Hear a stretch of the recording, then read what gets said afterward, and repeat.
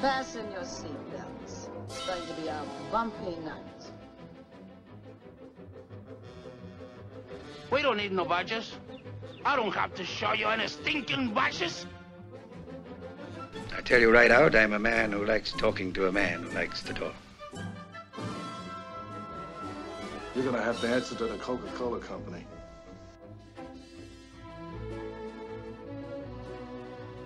Hey, Lou. May the force be with you. You are a toy!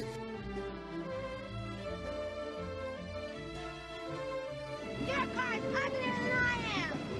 That didn't come out right.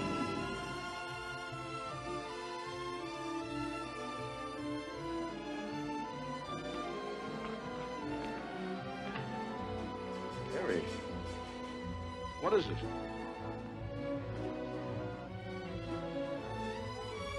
The stuff that dreams are made of. Hello, and welcome to another episode of The Stuff That Dreams Are Made Of, the corner of the Fanitarium podcast, where we are talking about the American Film Institute Top 100 American Movies. Top 100 American Movies. Thank you. You're welcome. I'm Steven Sparky. Park your butt at home. Parker. Stephen, park your butt at home, Parker. I am Jessica, park your butt at home, Parker. Nice to meet you. Nice to meet you. We're coming to you from Quarantine, USA, and it's been... We didn't record an episode last month because of existential dread. But... Here we are. Here we are now, so... Here we all are. Hopefully. We hope we are all still here. And carrying on with our butts parked at home. So yeah, we haven't got out well, I guess because we've taken a month break, we did see a few movies in theaters that we haven't yet discussed on the show, which we will. But other than that, we've been catching up on some home streaming stuff, and we're gonna go over a couple classics, namely Charlie Chaplin's The Gold Rush and John Avildsen. I suddenly forgot how to say his name, or realized I never knew how to say his name. Anyways, Rocky, the Italian stallion.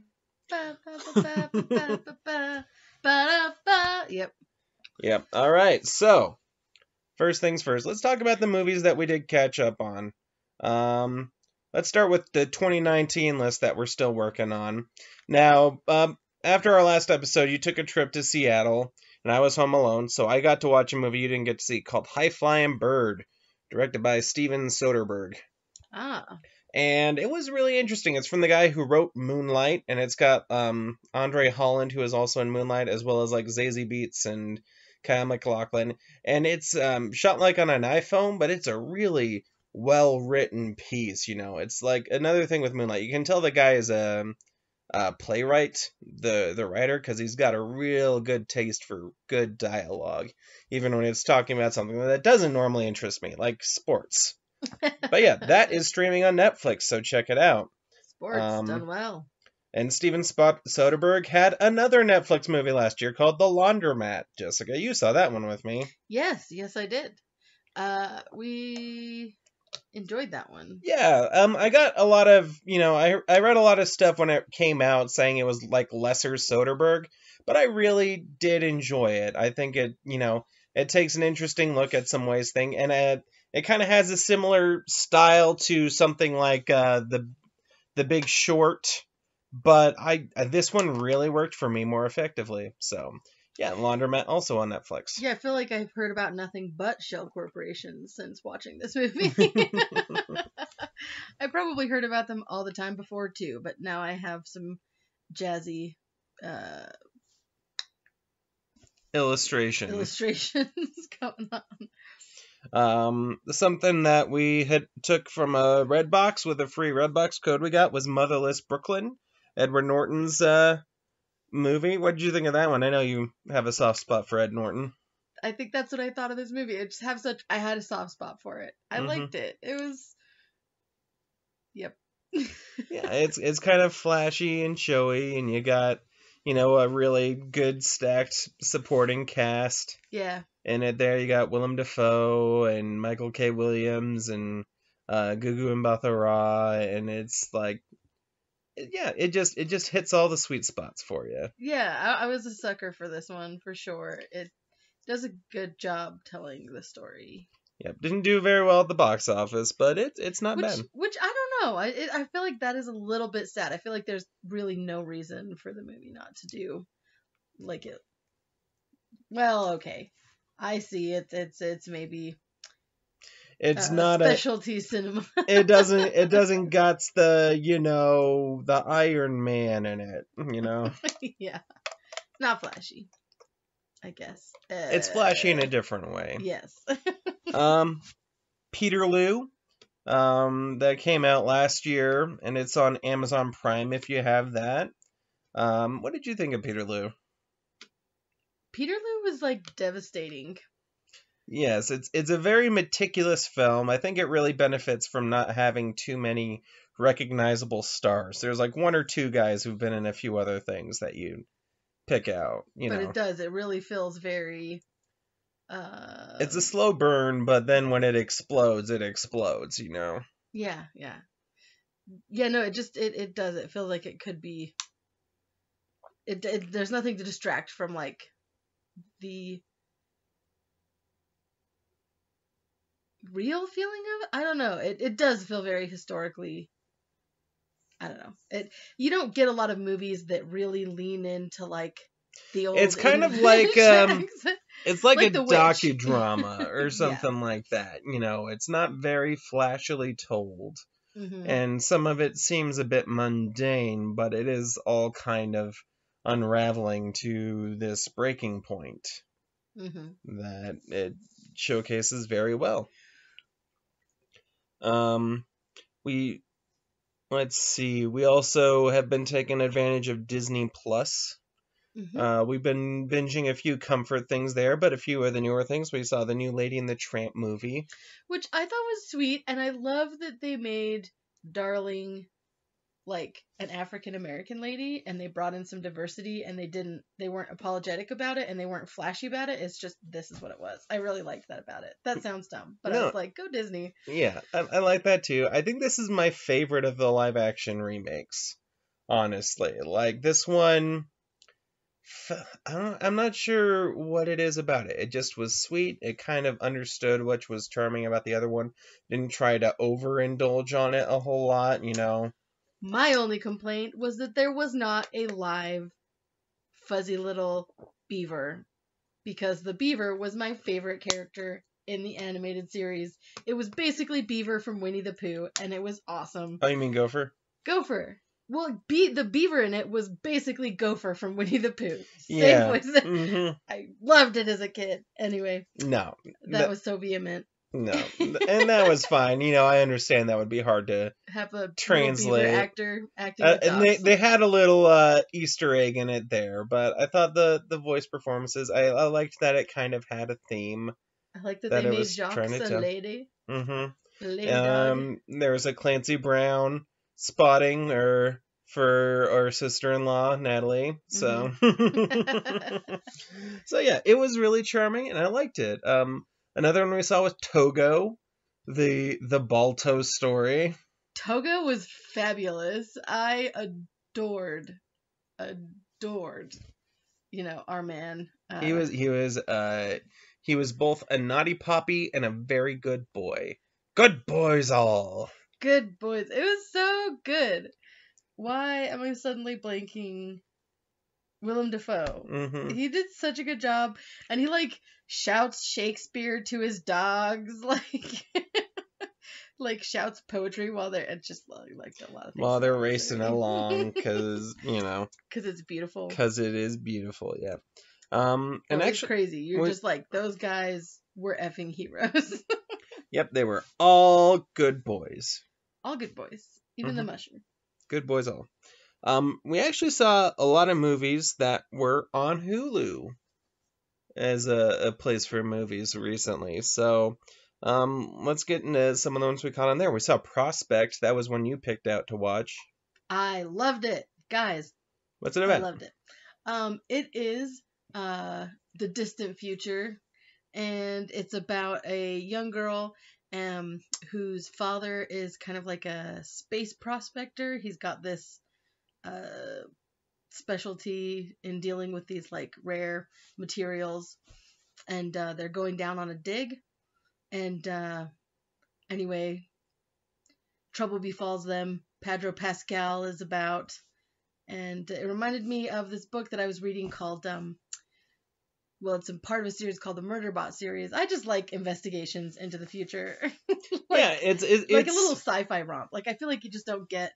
It's a sci-fi romp. You can tell they didn't have a lot of budget, but you know what they did, they used well. And they were telling a familiar kind of story in a new environment, and yeah. It's really interesting. I like that the girl got to be front and center, and they weren't flashy about it. Yeah, she just did a good job. We saw Wild Rose, the tale of the let's see, Glasgow. She's from Scotland, right? Mm-hmm. She's a Scottish country western singer who's got big dreams. And her mom is Molly Weasley. Mm-hmm. I love that actress. Yeah, and it's a really sweet movie with great music. Mm-hmm. Made me cry. Mm-hmm. Yeah, that's on Hulu as well.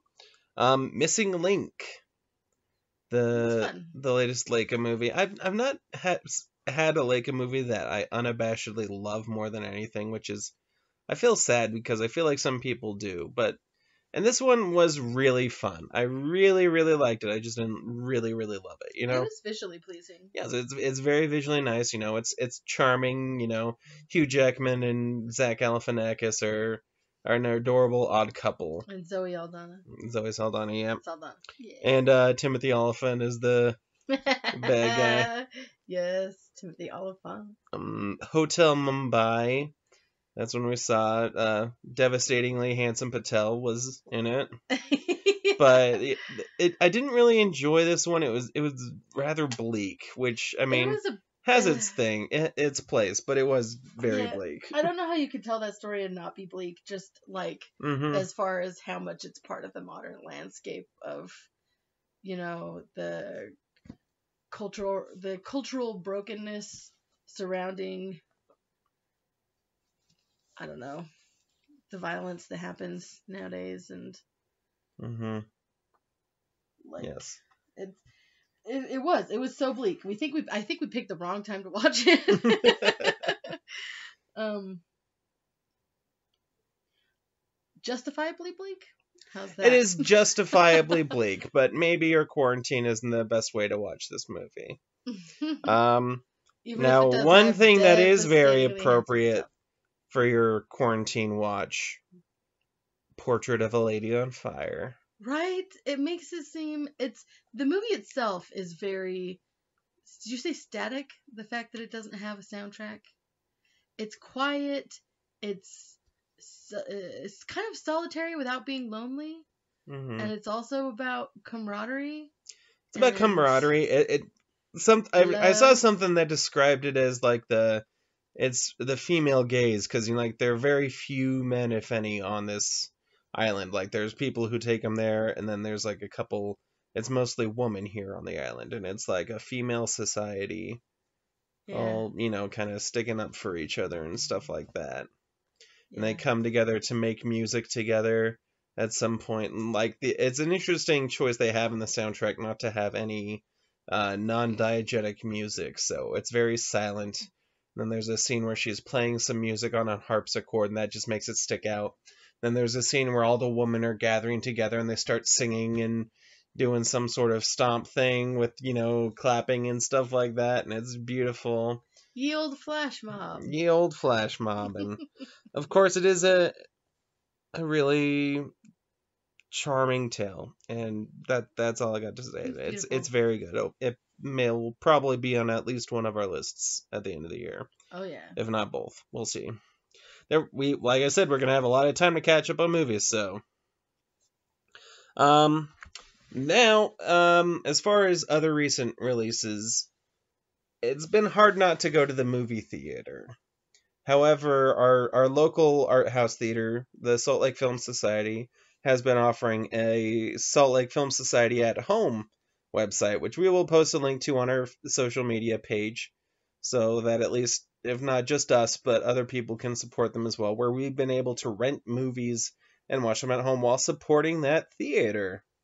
And the first one that they showed was this documentary that Jessica had really wanted to see called Fantastic Fungi. Narrated by Brie Larson. Yeah, it's narrated by Brie Larson, and it's about incredible mushrooms and stuff like that. Or, spores and stuff like that. And I'm not too into mushrooms, and I'm still grossed out by mushrooms, but I'm glad we were able to watch it together. But yeah. Did you have any other strong feelings about it? No, it was interesting. Little romp into I think it was almost more about fans of mushrooms than mushrooms, which was kind of fun. There are a lot of fans of mushrooms. Let's see.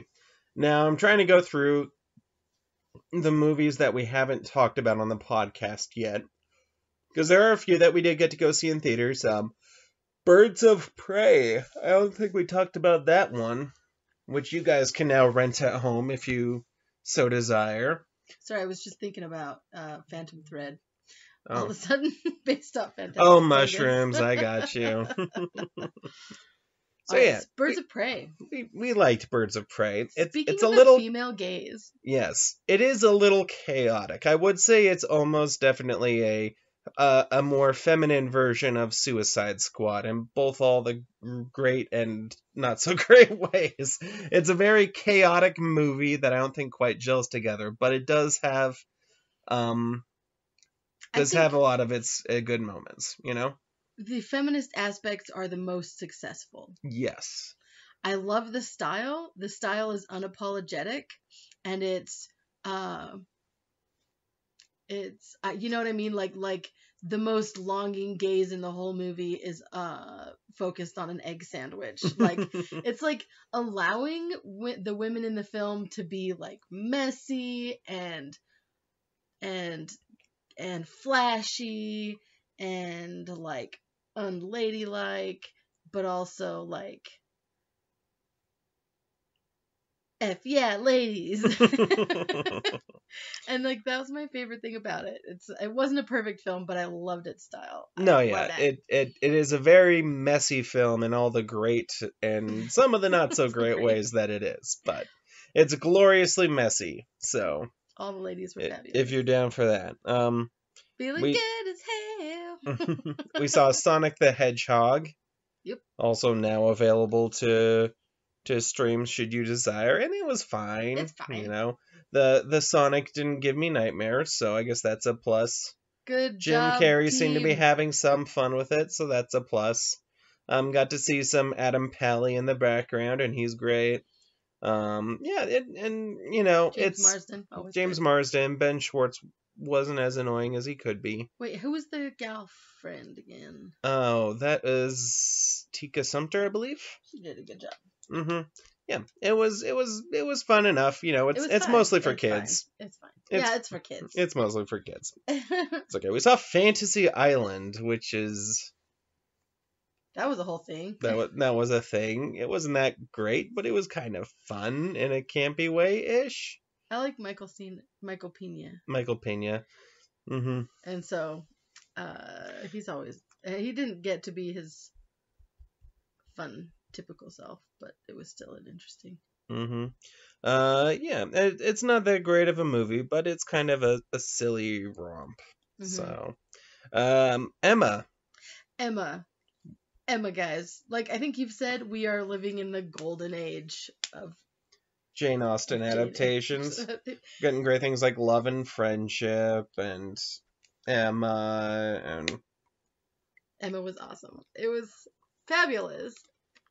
Fabulous. Yeah, it's got, and maybe I don't know if it's mostly just like restrained societies like the Utah Society that really gleam onto movies like Emma, but it is kind of. Oh yeah, if you live in like a conservative religious you appreciate Jane Austen on a level that I think like folks from like bluer states may never. Just all I'm the not saying slight, that in any bad way or that you can't, but like there is something you can appreciate. the repressed nature of romance is just really tickles the ivories. It does.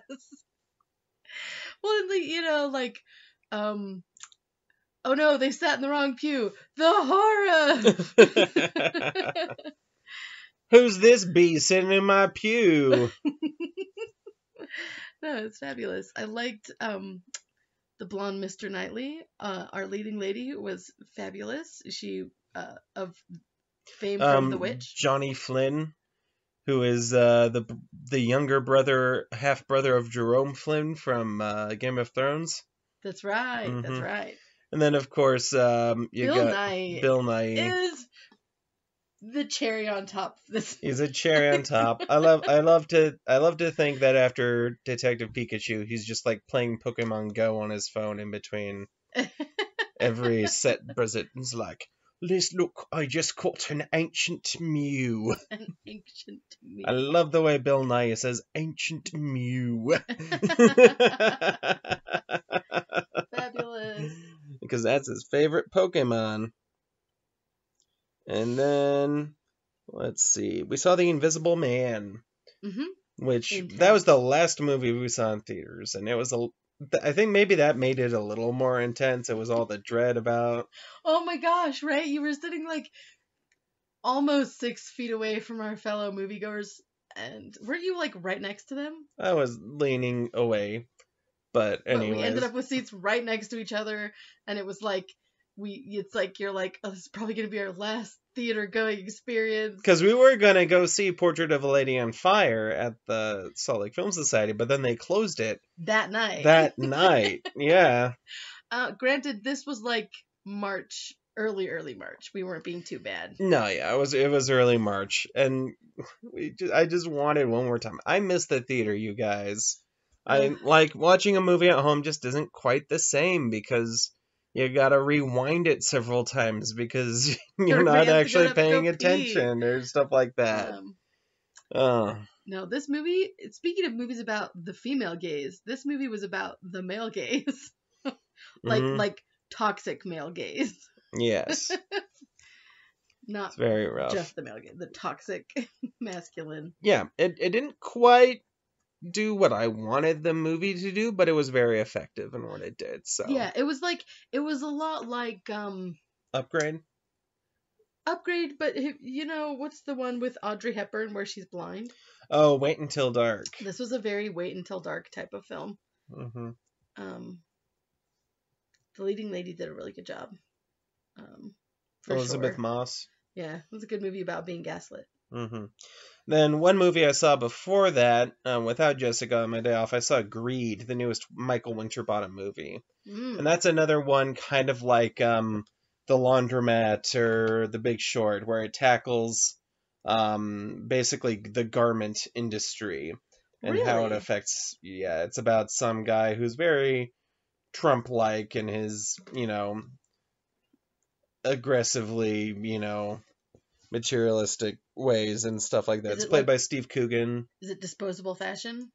Yeah, basically it's like discount stores and how they, will like barter and aggressively barter with all these places in Sri Lanka and stuff like that to make, so many pairs of pants for $5 a piece that they sell for $20 and stuff like that. And it's like, I'll give you $4 for it, or something like that. Is this going to ruin Ross?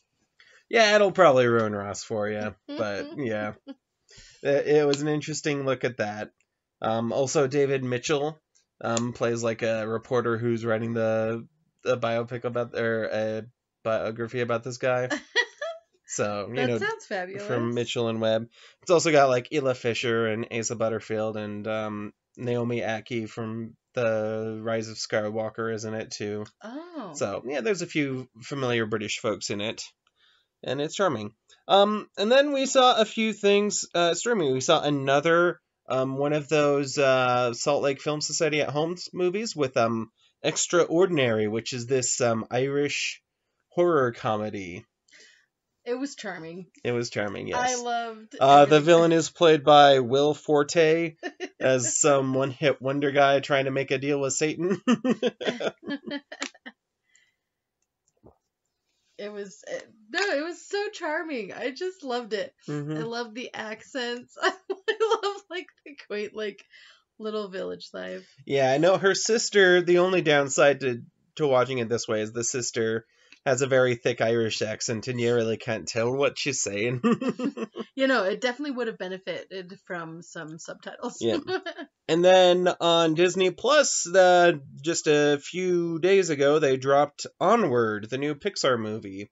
So we caught up with that one, and that was charming. It's not the most charming Pixar movie, but it's not to say it's not good, Even lesser Pixar is still Pixar. Yes, exactly. It was fun. I like what it did with like D&D kind of culture. Like shout out to shout out to nerds.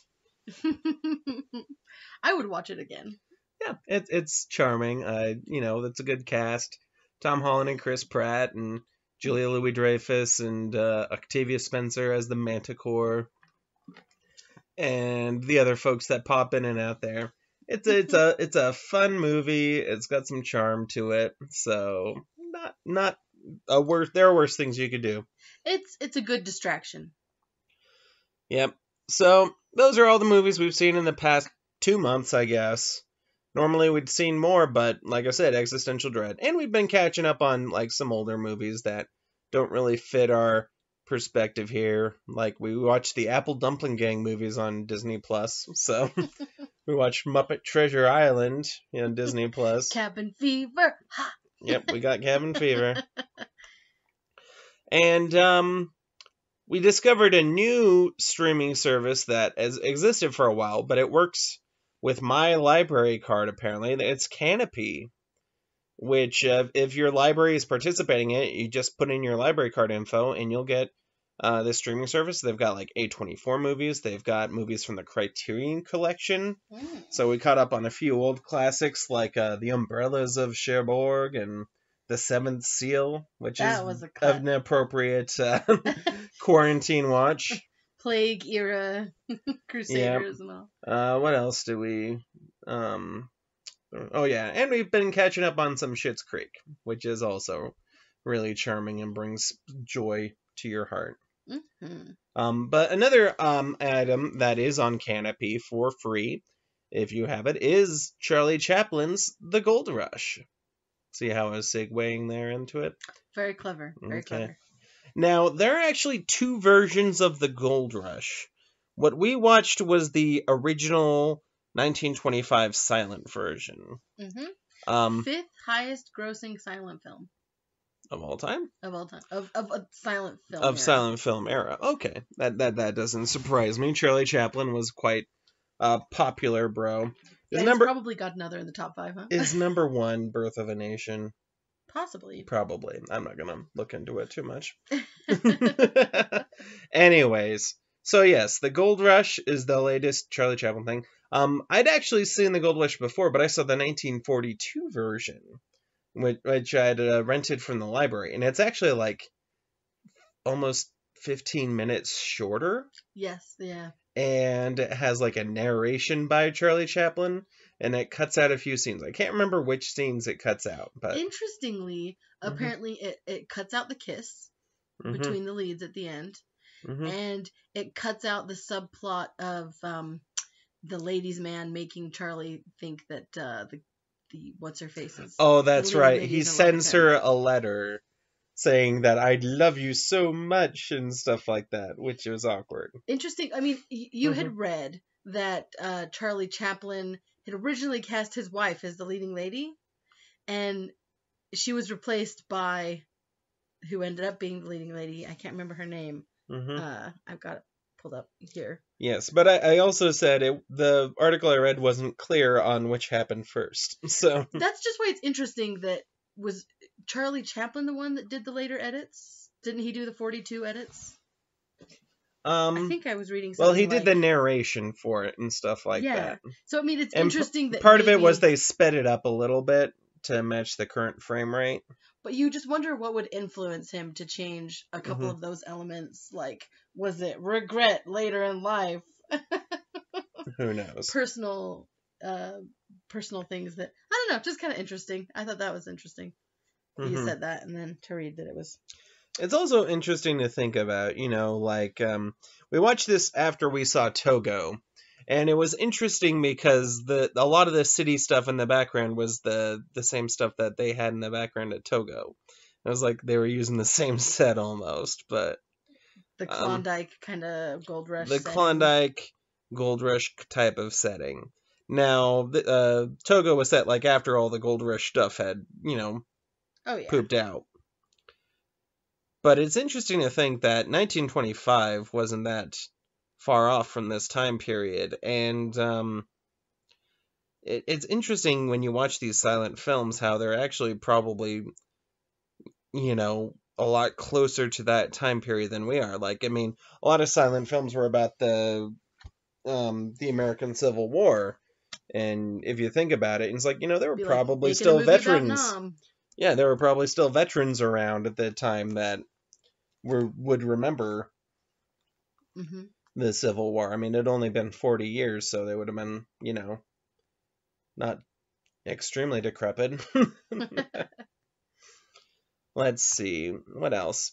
So, what fun set pieces are in the Gold Rush? I think the Gold Rush is one of his funnier movies. There's a lot of good. A lot of the classics. There's this scene where his, I guess he said he was partly inspired by the Donner Party. But, yeah, it's got a scene where they're starving in the cabin, and his cabin mate thinks that he looks like a giant turkey leg. No, chicken. Chicken. And it's got like a chicken, and he's like chasing him around, and he looks like a chicken. Was that the first time that? Yeah, month it's such a classic bit. You're like, was this the first? that they did it? Where it's like, I'm looking at you, and I'm seeing chicken. Then there's the scene where they eat his shoe. Mm-hmm. And the roll dance. The roll dance with the things that he imagines for his lovely little party, and he got poppers for everyone. Oh my gosh, it was precious. Mm-hmm. He got crackers. Poppers, crackers. And there's the tilting cabin. I guess that was pretty famous. The tilting cabin is pretty famous, yeah. So, Charlie Chaplin apparently said this was the film he would most like to be remembered for, apparently. Yes. It's got some... It's a some solid, good moments. I suppose. It's quite funny. The plot is, it's like most Chaplin movies. It's a bit of a looser plot.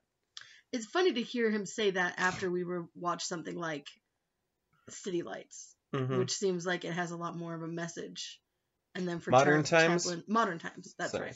We haven't gotten to City Lights yet, but we will. Mm-hmm. But for Chaplin to say he'd like to be remembered for the Gold Rush is kind of interesting when you compare it to some of his weightier commentaries. Yeah. So, it's hard to give credence to, because Charlie Chaplin is like the man, the legend. Who knows how many fake stories are floating around about Charlie Chaplin? Mm-hmm.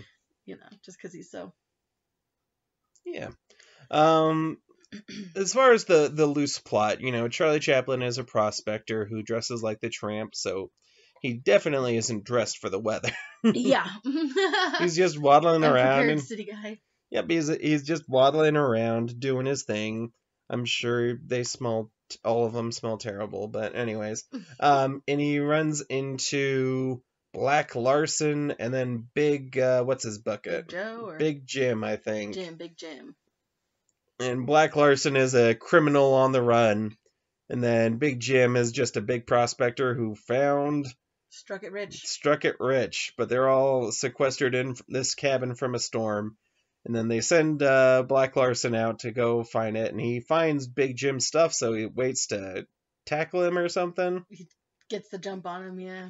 Yeah, but then after they split from the cabin after they kill a bear and eat it, and their shoes. They're all separated. Yeah, they separated, and then Big Jim is attacked by Black Larson. Black Larson dies in an avalanche, but then Big Jim loses his memory and can't find his loot. So he meets back up with Charlie, who's been hanging out in this Gold Rush town. He's been taking care of this house for some guy in exchange for meals or something like that. And then Yeah, runs into him, and then Charlie Chaplin strikes it rich on a beneficial advance from someone else, kind of like Rocky did. So Mm-hmm. that's interesting how these films that you really get are part of the American dream have so much luck Even though they're underdogs. associated with them. You know, they're it's still underdogs, luck. but the only way they succeed is from the generosity of others. You know, Still that stroke. By the way, the gal's name is Georgia Hale, Georgia Hale, which yeah. is funny because her name in the film is Georgia. Georgia. Georgia. Anyways, any other thoughts on the Gold Rush? It's a solid no, little film. Check it out. Both of them are fun. The 42 version has like a fun narration by Charlie Chaplin and stuff like that, but I think it works in either way. So I like that you have tied them together. I feel like they do. The Gold Rush and Rocky have a common thread. I like that. All right. So Jessica, I've got a quiz for you. These are all movies with gold in the title. So you gotta think about movies with gold in the title, and I'll give you hints, and you tell me what the movie is. Okay. All right. This 1964 movie, Agent 007 uncovers a plot to contaminate the reserve in Fort Knox. Could it be GoldenEye? Is it Goldeye? Nope. What? No. Golden Pussy? Bond film. Gold. What? That's the Bond theme song from this movie. Oh, shoot. Goldfinger. Yes. Sorry, I was thinking of the video, I guess. GoldenEye. Yeah. It's funny, I accidentally wrote down Gold Member, which was the Austin Powers spoof, but it's Goldfinger. Let's see, I didn't write down Gold Member later, nope. But yeah, I put down Gold Member, but it is Goldfinger. So, all right. In this 1995 film, Agent 007 attempts to stop a Russian crime syndicate from using a stolen secret space-based weapons program. Gold Member? Wait, what? Say that again? This 1995 film, Agent 007 attempts to stop a Russian crime syndicate from using a stolen secret space-based weapons program. I'll give you a hint. You said it earlier. This one is GoldenEye? This one is GoldenEye. Okay, there are two genuine Austin Power films. Or James Bond films. With gold in them, yep. And who knows, maybe that's all.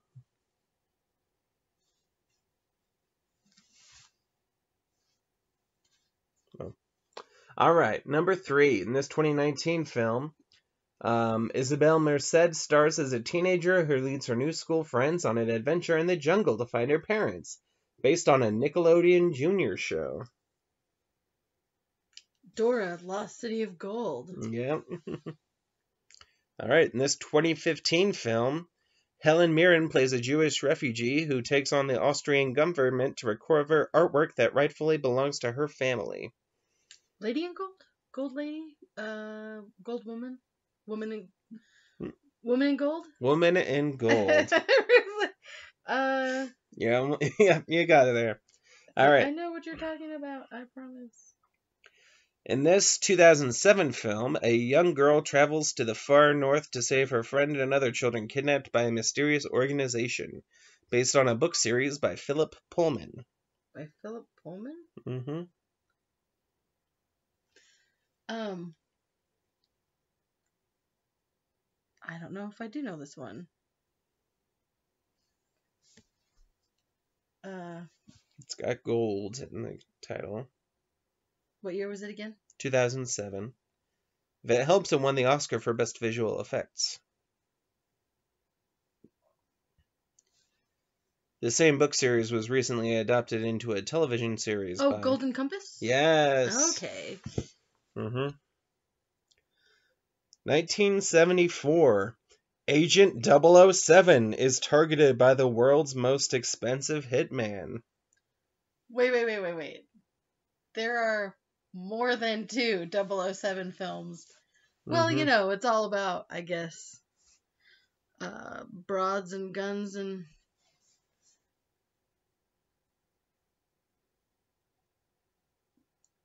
I don't know if you ever played the N64 game GoldenEye, but one of the items was a very valuable item that would one-shot KO people. What year was this one? 1974, Roger Moore. Oh,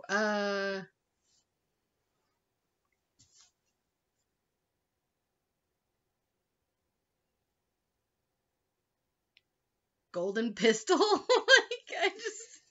It's called The Man with the Golden Gun. Okay, that is very 70s. All right, 1981. Henry Fonda and Katharine Hepburn play an older couple who agree to take care of their daughter's boyfriend's son for a season. Henry Fonda? Henry Fonda and Katharine Hepburn. This is one I saw, but I wouldn't be surprised if you haven't seen it. They both won Oscars for their movie, too.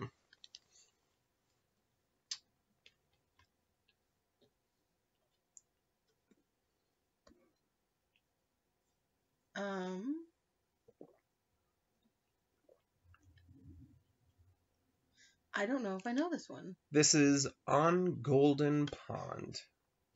Oh, no, I haven't heard of this one. Yep, I saw it when I was a kid. Or a teenager. Anyways. Number 8, 1997. Henry Fonda plays a reclusive beekeeper slowly pulling his dysfunctional family together. So, both Fondas. Both Fondas. Bees and gold.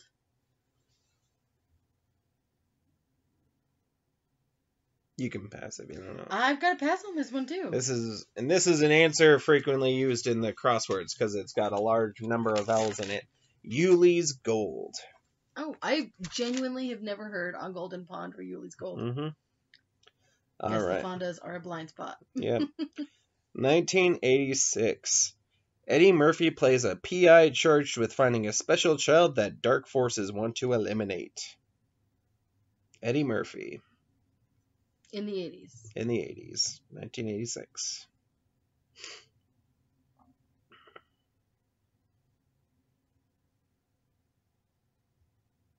Jeez, I think the only old Eddie Murphy film I know is like Coming to America. I don't know if I know this one. This is The Golden Child. Oh, I should have been able to guess that, hey. Okay. I feel like if I was just like throwing it, Gold. Gold. Alright, sorry. The last ones maybe are a bit tougher, but I feel like you might be able to pull them out of the ether there. Alright, 1998. A British journalist investigates the career of a 70s glam superstar. And this movie starred Christian Bale and Ewan McGregor. This one I know. It's Velvet Goldmine. Mm-hmm. Yeah. Alright, not bad, Jess. You stumped me a few times. Yeah. Who knew there were 3 Golden Bond films? Yeah, I did those first two, and it's like, oh, those are easies, and then I was researching. It's like, wait, there's another one? GoldenEye and Goldfinger, but I didn't know. Yeah, The Man with the Golden Gun. Man with the Golden Gun. It is a very 70s title, isn't it? Mm-hmm. The world's most expensive hitman. Is that the tagline? That's the plot description on IMDb anyways. Sorry, we're distracted because we found a little beetle and we're following its movements with great anticipation. Sorry, buddy. Anyways, another person who had a golden opportunity was Rocky Balboa. Italian Stallion. The Italian Stallion, yep. So, was this your first time seeing Rocky, or had you seen it before? Oh, no, I've seen all the Rockies. See, I've only seen this one and the Creed movies. I've never seen any other Rocky movie. Oh, you're missing out if you've never seen Rocky 5. Also, I really like the sequel, Rocky 2. The second one. I know my coworker really likes Rocky 3 with Mr. T, Clubba-Ling. Yeah, they're all classic. Mm-hmm. It's hard to pick just one. Like, I like in the second one, it picks up right after this Rocky, and they're like in the hospital, and there's shenanigans. And Yeah, boxing is a weird sport. It's like It we're is. gonna I mean, watch. all the Rockies have the same plot, basically. No, yeah. Did you ever see Grudge It's all about Match? the bells and whistles. No. Grudge Match is a terrible movie that spits on both the reputation of Rocky and Raging Bull, but particularly Raging Bull because Rocky already kind of spit on its own reputation, but Raging Bull had some. Glamorizing. Yeah. Anyways, Rocky. Yeah, rewatching boxing is a weird sport. It is a weird sport. It's just two guys, and then they just beat the baloney out of each other. Yeah. And where's our bloodlust or something? I don't know. I don't get fighting. Actually, no. I get wrestling. Wrestling is kind of glorious. I don't watch wrestling, but I get the appeal. You know. There's some theatrics involved. Yeah, it's theatrics. There's a lot of crap talking on people and stuff like that. You know, everyone's playing a broad character. What? Somebody came up with a really great wrestling name, and I can't recall it anymore, but there are some great ones. Oh, somebody's like, I'd be the pharmacist, and instead of CVS, it's like DVS. DVS. And it'd be like, something like, I got your prescription, is there? I can't remember what their tagline is, but it was hilarious. It was a quarantine-inspired. Anyway, So yeah, Rocky is kind of interesting to watch. It is in a vacuum, you know, because it's got like the whole legacy. I was impressed when I was originally watching the Rockies that they have so much heart aside from. Like it's such a like a toxic masculine kind of sport, you know. It's just, like, not, I don't mean to say that in like a throwaway kind of, but it's like it's about straight up violence. But these films, he's like such a sweet underdog. Like he's like walking the neighborhood girl home, like, because he's worried that she's in with the rough crowd, or then he's like this movie is kind of it's gritty, like, you know, you go into his apartment and it looks like a total dung heap and stuff like that. It looks lived in. He's living in the slums of Philly. Yeah, he's in the slums of Philly. You know, he's eating raw eggs for breakfast. He's breaking fingers. His clothes are gross. Sorry, I don't mean yeah, his workout outfit is gross. He's trying to break fingers for some cut-rate loan shark, but he's also look, I'm not emotionally invested. I'm not emotionally invested in this. He's like trying to be a good guy, but he is definitely not your. And of course, he is lifted from obscurity by Apollo Creed, who is so fantastic. I love Apollo did not Creed. Look out for him, but apparently Michael Dorn is uncredited. You know, Worf from Star Trek as Apollo Creed's bodyguard. We'll have to look out for him a little more closely. Yeah, we did a digital rental. That's kind of one of the reasons we are being so late here. We were trying to find a free version to watch so we could recommend it, but doesn't seem to be streaming anywhere for free, so we just cut our losses and spent a few bucks on Amazon to rent it. Still demands a premium, apparently. Yep. That's why physical media is not bad, guys. I do have to say, as much as this movie has a heart, it is interesting to watch and be like, geez, none of the women in this movie have much self-determination. Except Adrian kind of does. Like, the whole character of her brother, like, follows her the whole several films, and he's just, like, you don't want to, like, completely dislike, because he's, like, got some good in him, but her brother is a real jerk. He's kind of a lovable loser in some ways, you know, But then he has a real mean streak. Yeah, he's got a mean streak, but he's kind of just such a loser that you still feel bad for him. Yeah, you can't completely hate him because that'd be cruel. And that's part of what comes into it. You know, he can be cruel, but he's just kind of pathetic as well. You know. Mm-hmm. We'll have to watch more of the Rockies.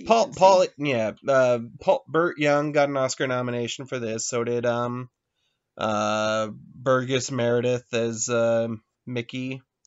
I feel like it's got real 70s sensibilities, kind of like that gritty underside. Yeah, interesting characters, like they're and not this was the top necessarily- grossing movie of that year. You know, it was made for just over $1 million, and it made $225 million. Yeah, it was a sleeper hit. Yeah. And it had, I didn't know that Stallone was so involved in writing and directing these movies. Yeah, he didn't direct this one. It was directed by John Avildsen, but he wrote it, and he directed others. He's directed a lot of other ones, and he really wanted to star in it. You know, they were the guys really liked the screenplay, but they were thinking it's like, oh, we can get Ryan O'Neal or Robert Redford or Jimmy Caan for this. And he's like, no, I'm the Italian stallion. I'm gonna play this part, you know. And you know, he was just as down on his luck as his character at some points. Yeah. He had a rough start. Stallone did. I mean, he didn't. He did porn. Yeah. They later rebranded it and tried to make a bunch of money off of the Italian stallion. Yeah. One night, what is it called? I think One Night at McCool's. I don't know.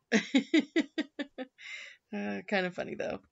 No, then you know, Stallone got an Oscar nomination for both screenwriting and starring, and Talia Shire got one. Yeah. Well, do you know he's only one of 3 men who have gotten the writing and best screenplay and best actor role at the same nomination at the same time. The others were Orson Welles and Charlie Chaplin, folks. Well, I don't think he won, but nomination, to be nominated for both. I guess he was one of only 3. Really? I feel like Woody Allen did that for Annie Hall, maybe. Maybe that. Well, you know. I'm not sure. Maybe he didn't my get nominated sources are for... probably... you know, I didn't... Vet it. I didn't vet that one. We'll follow up on that next month if we remember. But also, it's kind of scary, so be easy on us if we forget. This beetle is still worming its way around. There are a few interesting moments that they kind of improvised just to make it, like, apparently the banner was supposed to be correct, but then they got it wrong for the movie, and so it was like, what are we going to do about that? I'm like, oh, let's just throw in a line and it just kind of is very fitting. And it's like, actually, my stripes are red with white stripes instead of that. And it's like, well, and then the guy's like, well, doesn't matter, does it? Nobody cares, Rocky. Let's throw it in the movie. I loved Apollo Creed's character in this. He's hustling. He's like getting the mayor's wife's flowers, and he knows how to be a showbiz guy. Like, he's so good. Apparently, we should see if we can find a clip. Apparently, Stallone heavily based Apollo Creed's character on Muhammad Ali. Mm-hmm. And they did a bit at the Oscars with Stallone and Muhammad Ali to show Muhammad Ali was a good sport about being kind of caricatured or something. Yeah. So that'd be fun to try to find that clip. But yeah. Apollo Creed is a good showman. He gets that part of the sport, you know. Yeah. That's why he's popular. You know, I don't know. I guess we'll see if how Rocky proceeds in the time coming, but you know, I guess he did. Did he fight a robot or something like that? No, there was just some movie where Paulie has a robot. Yeah, I was gonna say no, it's just Paulie has a robot. I think he like beats it up too. In classic Paulie fashion. Paulie. Anyways, breaks his own robot. Yeah. What else was I gonna say? Oh yeah, Frank Stallone is one of the street singers in it, which is funny because like later Stallone would direct the sequel to Saturday Night Fever's Staying Alive, which includes a theme song which is sung by Frank Stallone. So yeah, didn't he use like even his wife and his father? Like I think his father dings one of the bells, or can't remember what it said his wife did. I'm sure they involved a lot of the Stallone family in this kind of stuff. They were all clinger on twos like Paulie. Anyways, they were originally they offered the score to David Shire, who was Talia Shire's husband, but he was busy with another project and turned it down, and so they gave it to Conti, who did the Gonna Fly Now. So classic. Yeah, which is classic. Well, do you know? I was reading. It is in typical typical, like, this is American media fashion. Like the running up the steps in Philly and like fight, like the beating on the big cut of meat. Mm-hmm. Those were based on the antics of a real life boxer. And he was African American, Joe Frazier, according to the Wikipedia page. So, but it's saying, doesn't Joe Frazier appear in the movie? He does have a cameo appearance, but he also kind of gets lost of, like, those are known as the Rocky Steps when the scene was inspired by somebody who was actually doing that. And now it's just known for that is part guy. of the interesting. It's like very Elvis. Yeah, it is. It is very Elvis. You know, it was also interesting how they have the first scene where you see Rocky struggling to get up the steps. And it's like, that's relatable. And then, of course, later he's just going up there and gonna fly now. So, yeah, and it's interesting that this is the type of movie that would make, you know, $200 million and then spawn 8 sequels and stuff like that. Yeah, you know? It's so ethereal. Yep, it is ethereal. That's capitalism, baby. Anyways, so yeah, that's Rocky. That's the Gold Rush. Any other thoughts before we wrap up today? I was reading. So the director, I guess he had his greatest success with Rocky. Well, yeah, he also did like the Karate Kid and you know, those kind of sports movies. It's his niche. I was gonna say somebody did. There was a documentary on his life and career in 2017 called John G. How did you say his name? I didn't look. You should read it. Avildsen? King of Underdogs. Because it was like the documentary. It's Rocky, the Karate Kid, and other underdogs. I don't know. Apparently he did good with underdog stories. Yeah. So it's kind of interesting that he didn't necessarily have this like otherwise huge career. Prestige career. You Prestige know, career, he had a niche. yeah. He did sports movies, kind of like John Fortin's. Like, I do westerns. Yeah. It'd be interesting to learn more, or to watch something like that. So next month we're going to be tackling some other blockbusters. We've got Jaws from 1975, and then we have 1946's Alfred Hitchcock classic North by Northwest. How ironic that we will be sandwiching the quarantine with movies where the stars have died during this pandemic. Yeah. Where some of the stars. We were just talking earlier, and we'll post some links on our Facebook page, but a couple of the actors who have died from this coronavirus was the actress who played Mrs. Kinter, the mother of the boy who gets eaten in Jaws. And then last month we covered Nashville, and Alan Garfield, who played Ronnie Blakely's husband, passed away of the coronavirus. So, kind of strange for that all to be timed so. Yep. But anyways, weird, wild stuff. It's a crazy time. Stay safe, guys. As always, I'm Steven Sparky Parker. And I'm Jessica Park Your Butt. And stay safe. Stay safe. Stay well.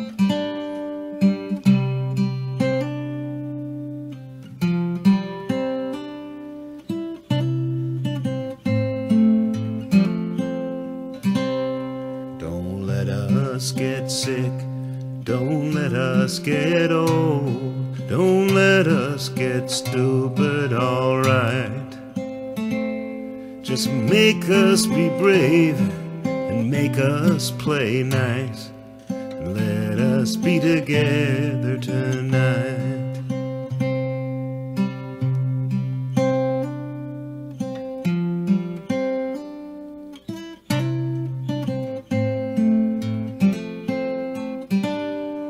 The sky was on fire when I walked to the mill to take up the slack in the line. I thought of my friends and the troubles they've had to keep me from thinking of mine. Don't let us get sick. Don't let us get old. Don't let us get stupid, alright. Just make us be brave, make us play nice. Let us be guess.